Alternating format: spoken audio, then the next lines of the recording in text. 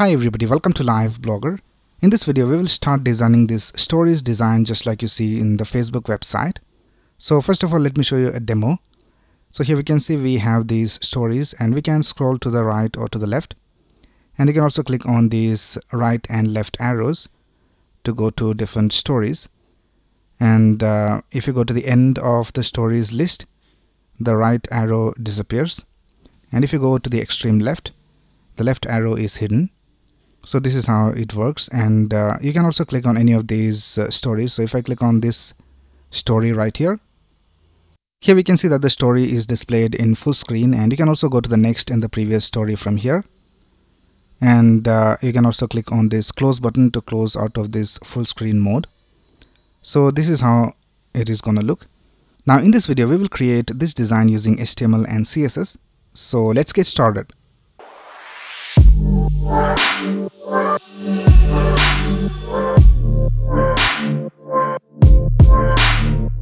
Right here I have created this folder called FB Stories, and I just opened it with VS Code. And here I also have this folder called Images, and in that we have all these images. So we're going to use all of these images in our design. So let's start by creating the necessary files. So first of all, let's create the index.html file. So let's click on New File and let's type index.html. And now let's create the CSS file. So let's click on New File and let's type style.css. And let's also create a JavaScript file. I'll just name it main.js. Right now let's start with the index.html file. So in VS Code you have the shortcut where you can just press exclamation and press tab, and you will have this basic HTML5 code. So let's link our CSS file over here. So I'll just type link and press tab, and in the href I'll just type style.css, and here in the body I'll just link the JavaScript file. So I'll just type script :src and press tab, and here I'll just type main.js. Right now let's start with the markup of our design. So the first thing we will do is we'll create a container division for all of this. So let's create a division with the class of stories container. Now in this division, for all the content, we will have one more container division called content, and in that we will have the previous button. So let's create a division with the class of previous button, and in this previous button we need to have the icon. So for the icons we will use heroicons.com. Right here I'm in heroicons.com, and let's search for chevron, and I'll just use this icon right here. So let's copy the SVG from here.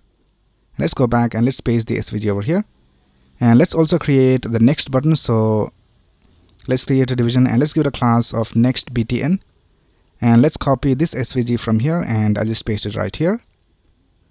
Right now let's create all these stories.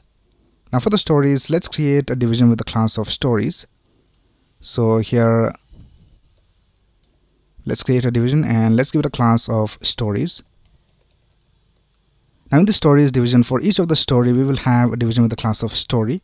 So let's type story, and now in the story we need to have an image for the story, and we also need to have this author. So let's go ahead and create an img tag, and in the src let's type images / and I'll just select the first image over here, and let's create another division with the class of author, and here I'll just add an author name. So I'll just type author. We'll change these details later. Now I'll just copy this story from here, and let's paste it a couple more times. Right now let's go to our browser and let's see how it looks. So I have this extension called Live Server installed in VS Code. So once you install that, you can just right click over here in the HTML and click on Open with Live Server, and this is how our website looks right now. Right now let's go ahead and start styling this. So we have already linked our CSS file over here. So let's go to style.css file, and first of all let's set a background color to the body. So I'll just type background, and let's set the color to EF. Right now let's target the stories container, which is this division right here, the main container division. So let's type stories container, and we will set a max width of 600 pixels, and we'll also bring everything to the center. So let's type margin, and for top and bottom I'll just type 24 pixels, and for left and right let's type auto. Now it is in the center. Now before styling any of the other elements, let's just decrease the width of this image. so that we can see all the other elements clearly. So let's go back to the style.css file and let's type stories container, and we had a class of previous button and also a class of next btn. So let's go ahead and target that. Let's type previous btn and stories container next btn, and let's set the width of the icons to 30 pixels. Right now let's style each of these individual stories. So let's go back, and for each of the stories we have this division with the class of story, and it is inside the stories container. So let's type stories container story, and we need to have a height of 180 pixels, and let's set the width to 120 pixels. Now we need to set the same width and height for the image inside the story. So let's type stories container story img, and let's set the width to 100% of the parent and the height to 100%, and let's also set the object fit to cover so that it has the correct proportions. Right now let's go back, and here we can see all these stories have the correct width and height. Right now we need to have all these stories one next to the other. So let's go back. Here we can see that we have this container division called stories. So let's select this, and we will set the display to flex. So let's type stories container stories. Let's set the display to flex, and we will set a gap of 8 pixels between each of the elements. And now we can see that all these stories are one next to the other. Now here we can see that all these stories have shrinked to fit in this width of 600 pixels that we set for the container over here. So what we need to do is we need to remove the flex shrink of these elements. So let's target the story. So here we already have the selector for the story. So here I'll just type flex shrink, and I'll just set it to 0. And now we can see that all these stories have the correct width and height. Now we don't want to display all these stories over here. We want to display just the stories that can fit inside this container. So let's go back, and here we can see we have this container division called content. So let's target this. So here I'll just type stories container content, and here I'll just type overflow x, and let's set it to scroll. And now we can see that we are able to scroll to the next stories. Now let's also hide this scroll bar that you see at the bottom. So for that you have to type stories container content : hyphen webkit scroll bar, and here we need to set the display to none. And now we can see that the scroll bar is not visible. Now if you open this in Firefox, the scroll bar will still be displayed. So let's go back, and for that you have to type scroll bar width and set it to none. Right now let's go ahead and style this story. So let's go back, and we need to add some more styles over here. So we need to have rounded corners. So here we can see we have these rounded corners. So let's type border radius, and I'll just set it to 16 pixels. And right now the border radius is not being applied. That's because for the image we don't have the border radius. So for that you have to type overflow and set it to hidden. And now we can see we have this border radius. Now the next thing we will do is we will style the author.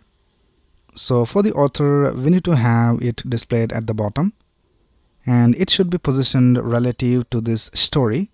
So let's go back, and for the story let's type position relative. Now let's target the author, and for the author we have this division with the class of author. So here let's tap stories container author, and let's set the position to absolute, and we'll set the bottom position to 0, and let's set the left position to 0 and the right position to 0. And now we can see that the author text is being displayed over here. Let's also add some padding. So let's type padding, and let's set it to 8 pixels top and bottom and 16 pixels left and right. And let's also set the font size to 15 pixels. And we'll also set the font family. So let's type font family Roboto sans serif, and let's set the font weight to bold, and we'll set the color of the text to white. Now if you go back to the original design, here we can see that we have this linear gradient where we have the black color at the bottom and it fades into a transparent color. So for that, let's go back and let's tap background and let's set it to linear gradient and let's set the values to transparent and black, or let's type dark gray, and let's set the percentage to 130% for this. And let's go back, and now we can see it looks alright. Right now the last thing we need to do in this video is style this next and previous buttons. So let's go back, and for that we have this division with the class of previous btn and another division with the class of next btn. So we have already selected that over here. So let's start styling this over here. The first thing we need to do is we need to position these two buttons relative to the container division, which is this stories container division. So here for the stories container division, let's tap position and let's set it to relative. And now here for these buttons, let's type position and let's set it to absolute. And we need to position the previous button to the left and the next button to the right. So here let's type stories container, previous btn, and let's set the left position to 8 pixels. And let's tap stories container, next btn, and let's set the right position to 8 pixels. Now here we can see that the next button is on the right side, but the previous button is not being displayed. That's because it is behind this image. So if you right click over here and go to inspect, and if we hover over this previous button, we can see that it is behind the image. So we need to add a z index. So here for both these buttons, let's tap z index and I'll just set it to 2. Now we can see that the button is being displayed. Now we need to bring this button to the center vertically. So let's tap top and let's set it to 50%. Let's also add a background color so that we can see it clearly. So let's tap background and let's set the color to 444. And let's set the color of the icon to white. And let's also add rounded corners. So I'll just tap border radius and I'll just set it to 50%. And let's also add a padding. So I'll just tap padding and I'll just set it to, let's try 10 pixels. And now we can see that the circle is not perfect. So for that you have to type display of flex. And now we can see we have a perfect circle. Now the icon is not exactly in the center. It starts from the center. So for that you have to type transform, translate y and set it to negative 50%. And now it is exactly in the center. And let's also set the cursor to pointer. So just tap cursor pointer. And now when we hover over this, we have the pointer. And I think that's basically it with the design. Let's go back to the original design. And I think we have a different background color over here. So let's right click over here and go to inspect. And let's copy the background color. So I'll just copy this from here. And let's go back. And here for the body, let's change this to the copied color. And let's go back to our design. And this is how it looks. So with that, we have completed designing this stories container. Now in the next video, we will see how to design this full screen view for this story. So we will design this in the next video. Right, so that's basically it for this video. If you have any doubts, you can ask in the comments below. And if you like this video, please click on the like button and subscribe to this channel to get the latest video updates. Thanks a lot for watching. Have a nice day.